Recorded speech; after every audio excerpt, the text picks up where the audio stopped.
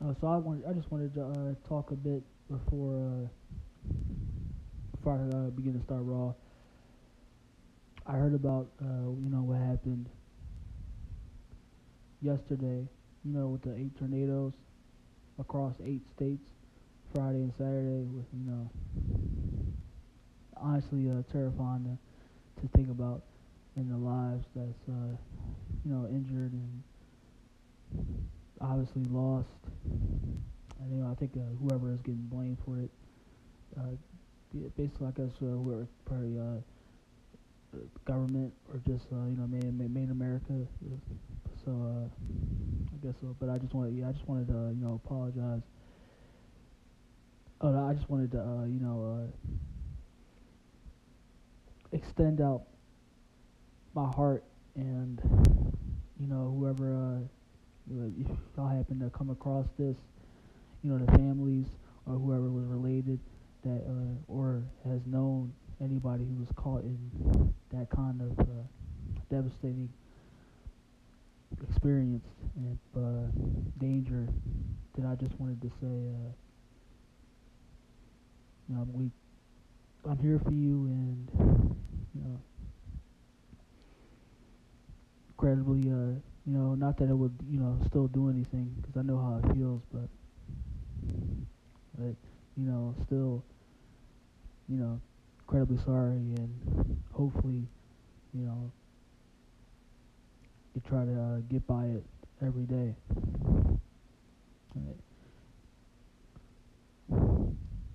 It's also because the reason for the natural disasters is because of how we pollute the planet. Y'all do know that's a cause, right? Yeah, it's because I've always speculated that too. It's probably another conspiracy theory that humans try to discard or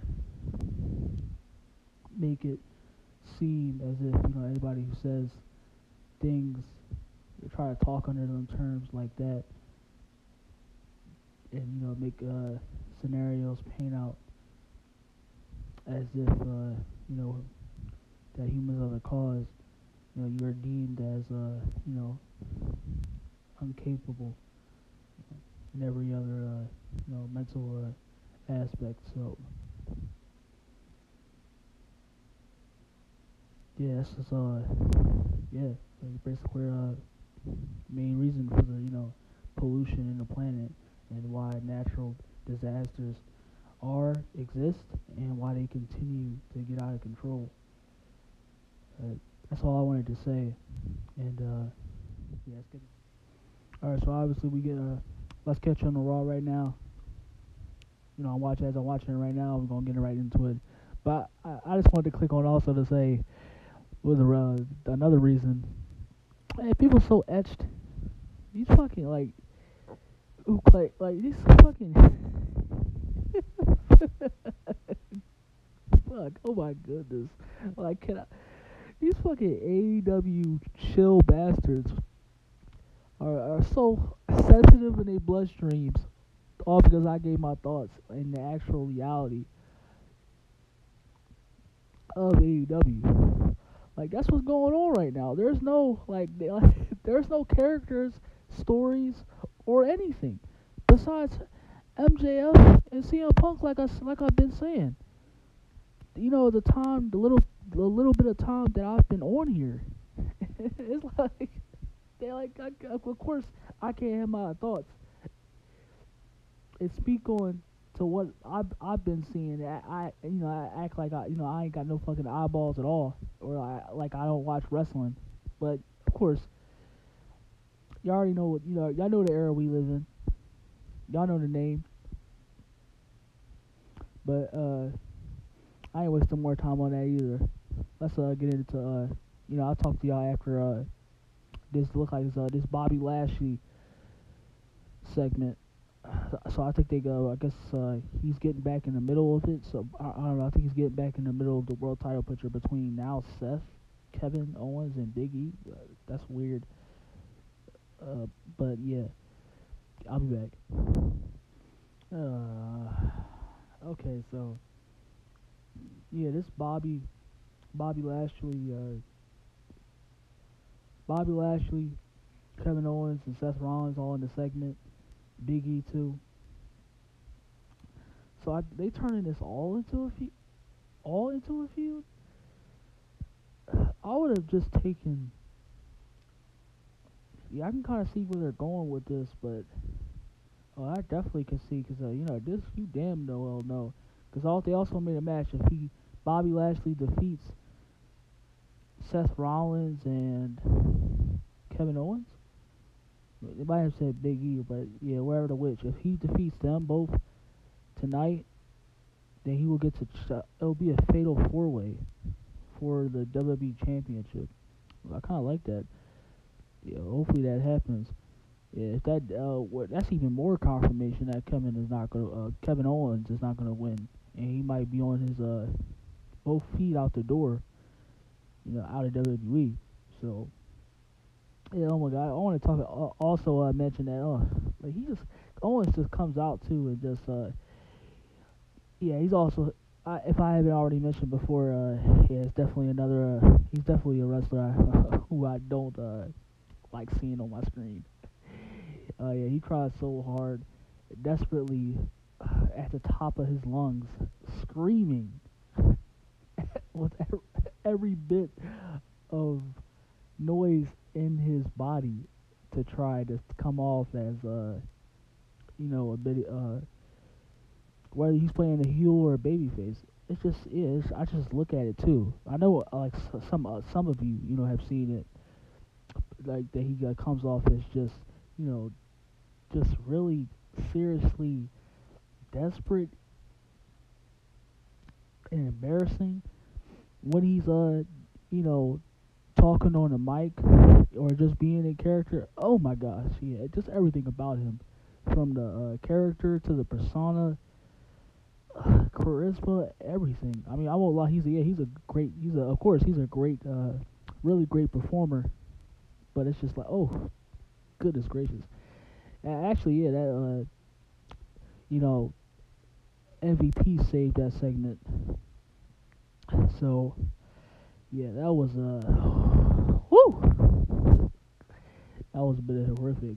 Oh yeah, Big E, I'm starting to get well, I'm starting to question, but yeah, his personality too, because yeah, I'm not with that whole, especially with the twerking and everything like that. You already damn well know with the whole New Day and they twerking and shit.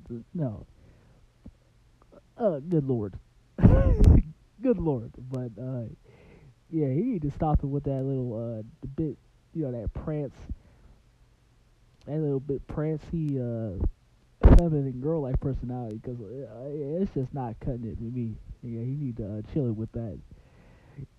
Because he looked like, the way he was standing, too, I saw it. I know y'all saw it tonight in that segment. That he was just like, he was standing, when he cut back to him, when Adam Pearce was talking, yeah, he was standing, it was like a little bit, he was standing like a little girl. I was like, what the fuck? But yeah, I just wanted to point that out. And, yeah, so I guess that's, yeah, they, now they're all caught, now they're all going into a storyline with, them all being against each other, fatal 4-way going into, day one. Whether it's a triple threat or, fatal 4-way now, I guess we'll find out later on tonight. So, yep, and I guess, yeah, RK Bro is about to have a match now, and I'll speak on that also, back in their, segment, backstage. So, yeah, I'll be, I'm about to go into that next. They about to face Otis, the Alpha Academy, one of the half of the Alpha Academy, so I'm about to get onto that. Yeah, so speaking on, that RK Bro segment that just happened, before the match, which is about to commence. Oh, this RK Bro, this RK Bro tag team should have been over like months ago, but it's obviously like these kinds of tag teams, like yeah, obviously they don't last like a bit of like a time. It's usually for of course they they remarkable together. But it's just like a tag team like this. It's obviously just like for a bit of time, just as a draw tactic. So whichever category of you know concern and brand. So yeah, that's just they should have been over. I'm all over this arcade, bro. It just looks like dragged out, unfunny satire now. For real, yeah. I'm being serious. I'm being actually serious. Whether you don't want to, it's okay if you don't agree with me or not. But if you just want to, bitch to me and complain in tears, then okay, I'll laugh at that also. But it's going on for too long. It's been going on for like way too long. Like it's obviously just be like up just for merchandise and brand deal related. So yeah, hopefully they just end this shit soon, which is probably most likely not yet. So whatever the case. Okay. So yeah, let's get into the match. Arcade Bro versus Arcade Bro versus Alpha Academy or Riddle versus Otis. Okay, it was Riddle versus Alpha Academy, and we just got done with that. Oh goodness gracious. Yeah, Alpha Academy. If you look at it in my description too, just the Alpha Academy too. I know it's the way they're being booked, but I have to also look into more of well, I know Otis is a complete joke, but I have to look more into Chad Gable also. But yes, I heard that he's had this supposed all drop in charisma, and that he's apparently got it. And I don't know. I don't actually obviously I don't because the way he's being not being cared for and the way he's just being treated as a jobber. But I mean he can still make something out of it. But it's just like yeah, because it's still wrestlers they can still prove themselves. But it's just like so I guess yeah he still lacks too that hit on his part. But yeah I had to look more into that because yeah, they both were dull, just like the match was dull. Like I said, this Arcade Bro tag team. Come on, Vince. What are you doing with this shit? Just end the shit. All right, and now we about to move on to Bianca Belair and fucking Doolittle, do shitty, DOUDROP. Yeah, we got to go into that. Okay, and they yeah DOUDROP obviously getting a bit likened to it too. The match was good, of course, because let me mention that first because yeah, it's already been proven. Bianca can have a match with anybody, so I don't think I need to go there with the athleticism and just her pure her pure ring of skills as a whole. That alone, she could just seriously have a match with anybody. Oh my gosh, but I still, I don't know, it's kind of the way they just DOUDROP just attacked her again. It's kind of looking, still looks horrible, but I don't know. It's kind of looking. I'm gonna have to see where it goes because I can't. I still, it just looks like Disney. To me. It looks like Disney storytelling to me. I just can't get into it. It's like just, I just can't. But we'll see what happens to go from here. I don't know because DOUDROP would just have to her in the you obviously if anybody didn't see that of her just being in the ring. Oh my gosh, yeah she cannot wrestle completely. Yeah, she can't move her legs or hips at all. If she was begged to do it, so yeah, but it looks like her as placating to like looking like a just a scary monster hero. I don't know. It could be something there. if she's booked even more correctly, because yeah, I see what they're trying to do with her. They're trying to make her. They're trying to give her that, you know, Victoria. Well, it's been overly done, which I you know, been hearing a bit hearing, you know, from what I see it too, because I you know, I've seen that, looking back, seeing that, but yeah, yeah, I guess yeah, she is kind of it looks good, but still looks you know, seriously trash. But yeah, we'll see. Cause I'm not liking the storyline with Bianca. Like they seriously, this is like she has arguably the best year in 2021, her year, and this is what she became the SmackDown Women's Champion, and this is what they do to her.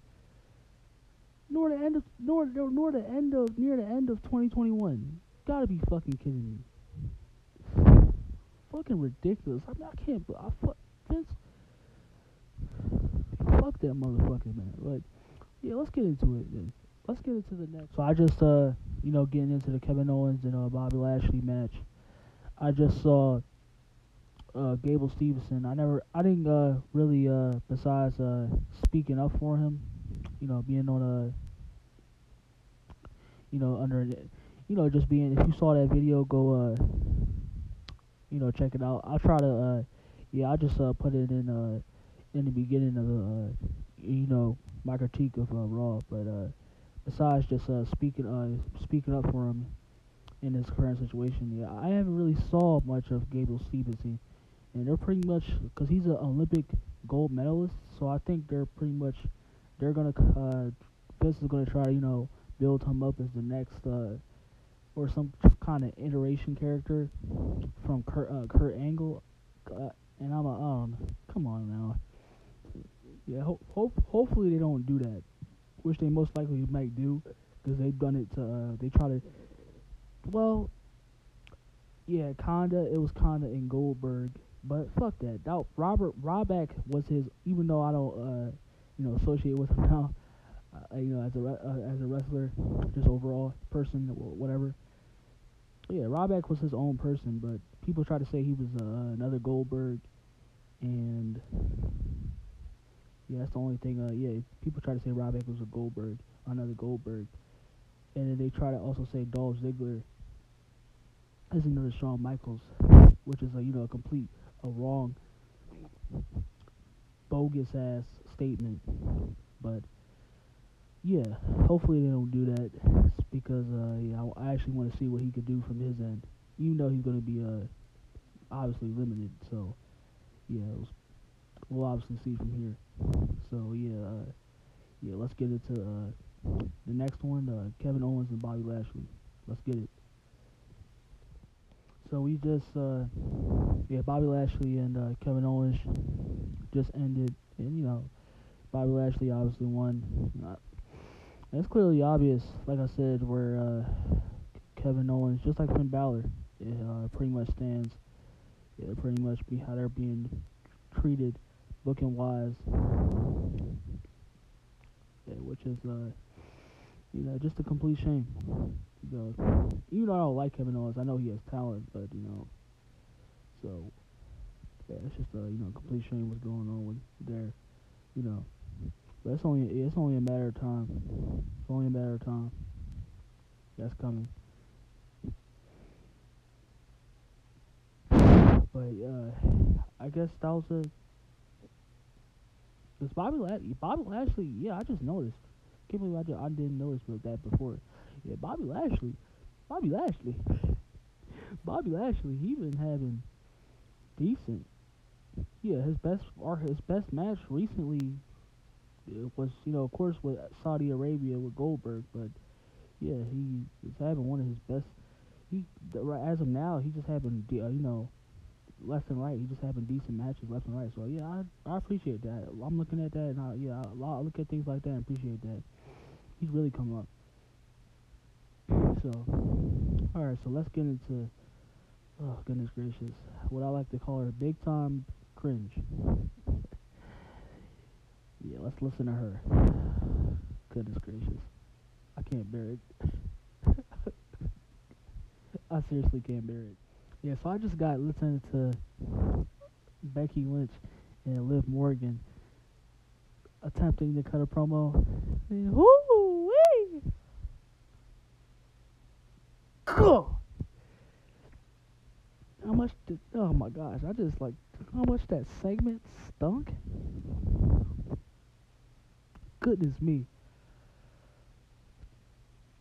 I did not know until I actually sat through from my eyeballs to my nose. Ugh. I think I was almost about to barf a little. And I think Becky broke a bit of, I think she broke a bit of character. It kind of, I mean, honestly these days too, it's obvious, it happens more because of course, like, yeah, oh, excuse me, she, she broke character and like, said that, yeah, like I hear, basically community, whatever, wherever, like on social media or YouTube, podcast, whatever. It basically said she said that I hear you all out there criticizing me and acting like been in the ring or everything like that. I've broken gender barriers, bringing up the feminist bullshit, and just desperately trying to get herself over completely. Just believable as a heel, and it's not working at all. At fucking all. Like, yeah, that's our fucking. It's like that's everybody's job. As far as community too, that's everybody's job to criticize in what you do in wrestling. And as a whole, at every aspect, which you do very little of. Like honestly, who can tell me like her character down to her charisma, and besides being decent at wrestling, what else does she have? 'Cause she literally she has nothing else. Nothing else. Yeah, she could bear, like she could the girl she could bear, like she could, you already know she can't cut on the mic. In the ring she can barely do that too. I don't get the hype. I don't get the hype around Becky. Just like I said before, I seriously don't. Everything she does. And then you got Liv Morgan coming out like like an obvious complete animated android. Goodness gracious, like you could like clearly tell too. Like she doesn't even make it like she's talking on her own. Like we know, like I said, like we all know it's scripted, but she makes it known that she talks from a script. Good gosh, like good gosh, fucking terrible. That's all I have to say. Fucking terrible. I don't know if she can do better on the mic by herself, but somebody needs to teach her how to actually cut a believable promo. Yeah, the shit she doing right now, every time she does it, just looks more and more and more and more and more like a dancing fucking clown. Just oh my gosh, she just stop talking on the mic completely because she just it's not believable at all. She can't do it. She can't cut. She can't do it. Just like Becky, they both can't do it. They both can't cut. But let's move the fuck on. So I just got finished. Yeah. So AJ Styles and Omos. Oh yes, please. I just feel like I mean, it's clearly because they trying to like build it as if they're not gonna break up, which we know they clearly are. But it's trying to as tag teams do, just try to stay together and not let personal feelings get in between frustration. But oh yes, man, it's just getting more and more like AJ is about to leave and go on his own. But I'm kind of scared also because they can after this they can because I guess they can't really Because I don't know, it's either they really didn't have anything for AJ. Well, it's obviously just to obviously teach almost, just like they've probably been teaching them also, but they obviously they didn't even have anything for AJ yet, or they're just they just want to benefit more, financially wise. Vince needs more dollars in his pocket. Also, it's probably just a business thing. Well, obviously, of course, just like RK Bro. Yeah, basically the same situation as RK Bro, like a tag team that's been long overdue, and everybody's just sick of it already. Just like, come on, the fuck, get this shit over with already. And yeah, finally it's look like they are. Just like RK Bro should have been done already. But yeah, oh yeah, hopefully they follow through with this, like they are. I'm just being a bit paranoid, but yeah, hopefully they do. And but also, yeah, what I also forgot to say that, yeah, they might just relegate him to just being, back to being, jobbing, booking him horrendously, and look at him like making it like back in the mid card division. So I'm scared for that. So yeah, yeah. I just seriously doesn't hope that happens. But yeah, let's go. I just pray. Okay, yeah, we just got finished watching Damian Priest and Finn Balor versus the Dirty Dogs, Dolph Ziggler and Bobby Roode. Is he actually? I wonder if he's actually Rick Rude's son. I think I looked up before, and he's not. I don't think he is, but yeah, he just always confuses me because of that last name. And kind of he has his mannerisms, but that's weird. But hey, I like how Austin, at the end of the match, Austin came out from wherever the fuck and took a picture. Just fucking love this this fucking guy is he's completely comical. I can't wait to see if he don't get fucked up. I hope to see. I can't wait to see what's next to come from here on out. Yeah, cause he just that personality, and just having that already, that sheer oozing charisma from you already. It's just that's a huge plus. Obviously, what you need. So yeah, what I already said about Austin Theory. Yeah, he's clearly a moneymaker. And we got Rhea Ripley versus, let me rephrase, Rhea Jobberly versus Zelina Mid-Carvega. Oh, man. Goodness gracious. Yeah, Rhea Ripley, too. It's, damn, considering what's happened to her, like, what, the span, like, the last 6 months, 4 or 6 months right now, the last 6 months, as of lately, and she completely dropped straight to the jobber arena. It's like, damn. Yeah, like, I think I've mentioned it before. Like, we should already, I hope y'all did notice, whether y'all was, if y'all like a Rhea or Bianca fans. Yeah, once Becky and Charlotte was coming back. Wait, was Charlotte? Yeah. Once Becky and Charlotte was coming back, well, that was it. That was it for them.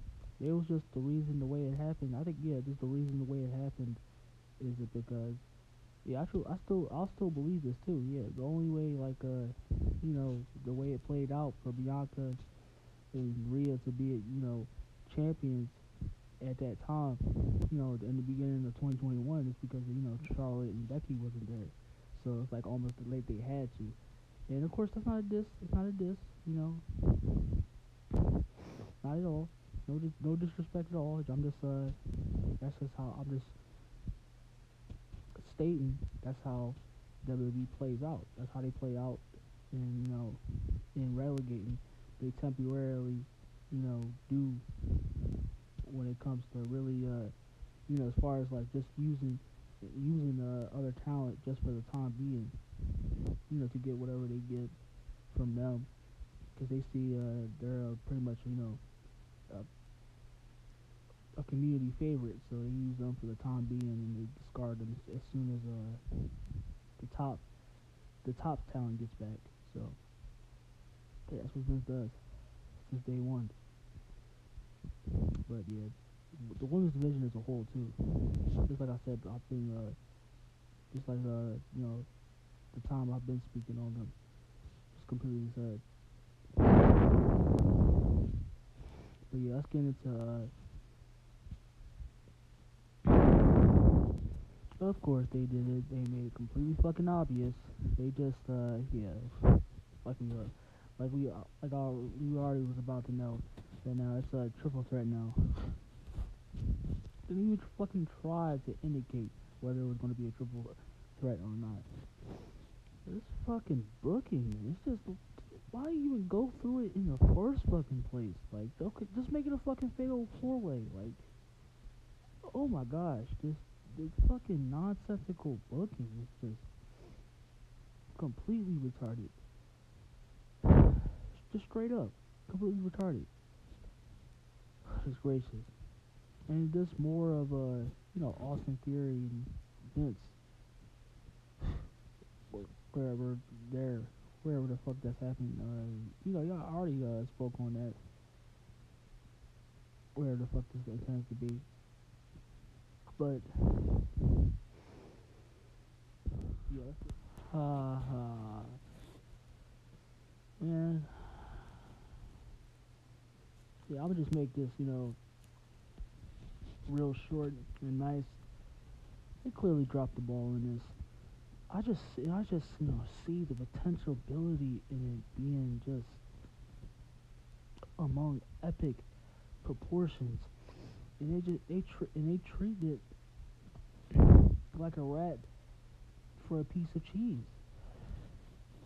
Like they treat it like it's that one of the trick in the books about a heel where they picturing the Miz as that he'll even use his own his partner, his girl. They'll use anybody as a shield. Yeah, he just used like, come on. Yeah, I get it. For John Cena, for like those type of wrestlers like John Cena, that would have worked. John Cena, yes. Kurt Angle, absolutely. But in these particular, like going up against guys like Edge, CM Punk, Daniel Bryan, no, like this you don't do this. Like that shit don't work, especially like how fucking fantastic they are both on the mic, and how consistent they are in the ring. It's like, what the fuck? Oh my gosh. But yeah, that's just short and little. Completely a fucking mistake. Let's hurry up and get to the main event, because they're already forcing me to make this video a bit too long. Fucking 3 hours too. Yeah, of course.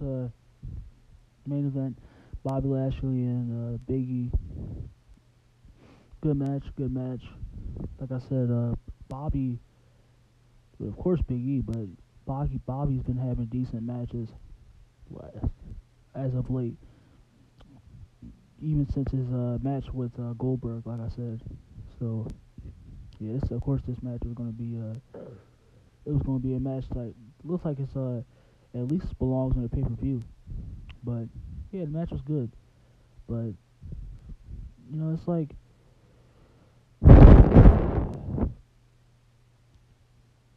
feel like when I said before that when it's just that like they don't even care. It's like they've done it twice and they'll. I'm not. I mean I don't. They won't, but most likely they will. But they've already done it twice and not of him being pinned twice. Twice by Roman Reigns. Twice. Or I can't tell. He's been pinned twice as WWE champion. They don't even care to protect him.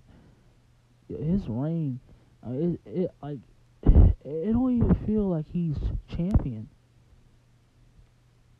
That's how badly they booked him so far in his run. Because at that moment, I've listened to other people and I formed my own thoughts, clutched together, and when at the time when when CM Punk came back, they desperately needed too soon turned Big E into champion. So that's why I feel like he's he's obviously champion right now because they did it.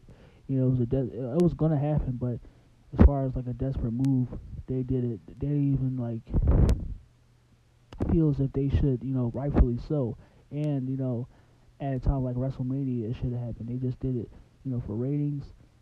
They was desperate for ratings. That's all. And, yeah. Super fucking bad. Super bad.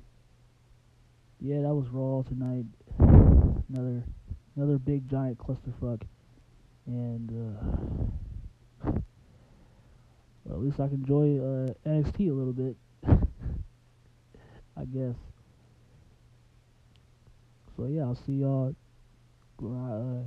just whenever we come back to discuss about what's next. I'll see y'all later.